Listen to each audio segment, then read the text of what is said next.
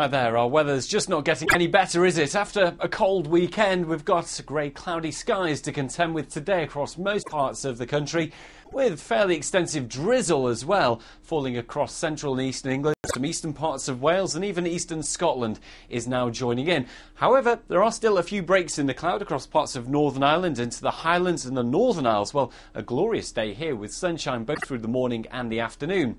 But for most of us, well, the story is of just continuing cloudy skies. A few brighter spells are just about possible over Devon and Cornwall. Further to the east, though, Somerset, Gloucestershire, Herefordshire, it's likely to be rather grey and damp through this afternoon with more drizzle. Same too for eastern areas of Wales. In Northern Ireland, it is likely to cloud over a little bit across parts of Londonderry, Fermanagh and Tyrone, where we've had a gloriously sunny start to the day, but nevertheless staying bright.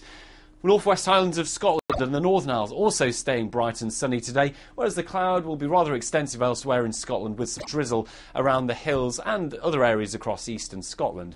North East England, extensive drizzle here, pushing into the Midlands and central southern England too. Maybe towards the southeast it will be drier, but still rather cloudy through the rest of today. Now, during this evening and overnight, that cloud is just going to thicken up once again. There'll be a few more spots of drizzle breaking out almost anywhere, but it is going to be a relatively mild night with temperatures around 10 to 13 degrees. Now, for Tuesday, we start off the morning on a rather grey and cloudy note once again with some further spots of drizzle and some hail fog patches too.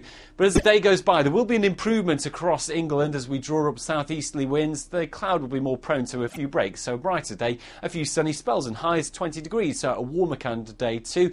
A band of wet weather, though, will push into Northern Ireland, reaching western Scotland and western Wales by the end of the day, and that rain will spread to all of us as we go through Wednesday. A particularly wet day then, midweek.